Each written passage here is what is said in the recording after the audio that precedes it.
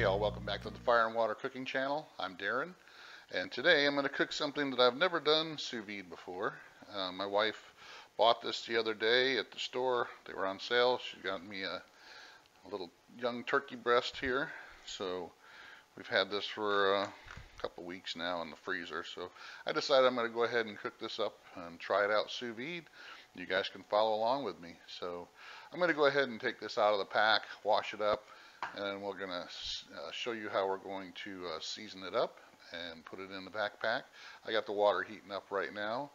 We're going to cook it today for about 4 hours at 147, and then we're going to throw it on the grill and get it some crisp up the skin and get some smoke to it. So, all right, guys, I got it taken out of the pack. I washed it up some, and so we are going to go ahead and season this up. And what I'm going to use today is this poultry seasoning, just a basic poultry seasoning you can buy at the store. This one is a Badia, and it's got a little bit of everything that you like in poultry seasoning. So onion, garlic, paprika. It's got a little bit of cumin, some other spices in there, but you can pretty much use any kind of poultry seasoning you want. But I'm going to use this one because I kind of like the way it flavors turkey. Pretty just want to coat your skin pretty good. I'm not going to use any butter or any kind of oil, anything. I'm just using the water that we rinse this off with. Make sure if you're doing a breast, you know, where they remove the wings, just kind of make sure you get some of the rub inside the cavity.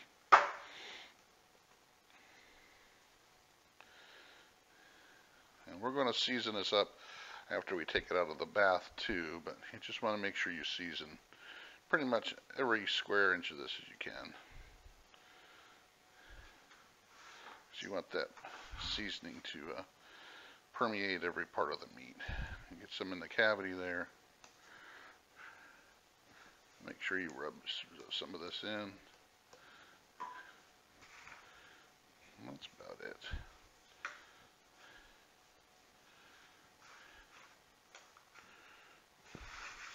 So just grab some off of the pan, put some more on. Yeah, looks like my timer's going off for the sous vide bath. I'm going to go ahead and get this in one of my expandable bags here. I'm using the expandables vacuum cleaner sealer bag, so I'm going to go ahead and get this in the bag, and we'll be right back. I got it all vacuumed up in my expandable vacuum sealer bag, and I double sealed it on both sides. So, you know, since this is a turkey breast, it does have that, you know, cavity, you know, semi-cavity here in the middle here. So we got to make sure that we cook this thing all the way through. So that's why we're going to do 4 hours at 147. Normally I'd cook like a chicken breast or, you know, or chicken, spatchcock chicken at like 145. But I'm going to add a few degrees just to make up for this cavity that we have in this one. Make sure that that it gets cooked all the way through due to that cavity. So I'm going to go ahead and throw it in, and we'll see you guys in about 4 hours.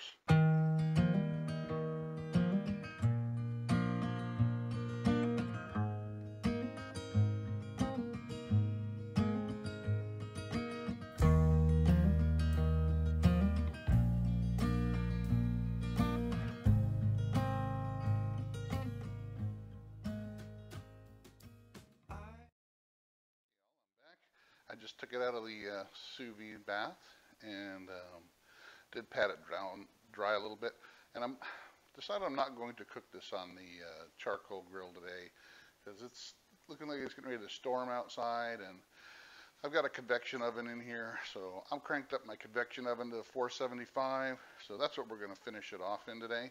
So I'm going to go ahead and apply a little bit more of my chicken rub, put it on here, and then we're going to throw it in, and then probably be in there for a good 45 minutes, and then we'll take it out and see how it turned out. So I'll be right back after I throw some more rub on there and throw this. Here it is after being in the convection oven about 45 minutes at 475. You can tell that skin is nice and dark now. It's nice and juicy. Kind of looks like the chicken I cooked the other day. I'm going to go ahead and cut a piece off just so you can see how juicy this is. And it's done. There's no pink. Ooh, I got to get that piece of skin. So let's pretend it's Thanksgiving here today. I'm going to go ahead and take a bite.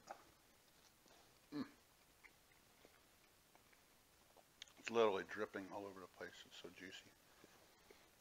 And you know, turkey breast is really hard to cook so you don't dry it out. But I think I figured out how I'm going to cook my turkey this year for Thanksgiving. I'm going to go ahead and sous vide it because that is the juiciest turkey breast I've ever had. Alright guys, well thanks for watching this video. Make sure you subscribe and like this video. Follow us on Facebook. Follow us on our Facebook group and page. And follow us on Instagram. I'm going to go ahead and finish cutting this up so we can have dinner. But this is absolutely delicious. Try it if you've never tried the sous vide turkey breast before. You got to try it. I'm sure it would come out just as well on the grill. I just didn't have time to do that tonight because of the storm out there. So, thanks for following us, and we'll see you on the next video. Thank you guys.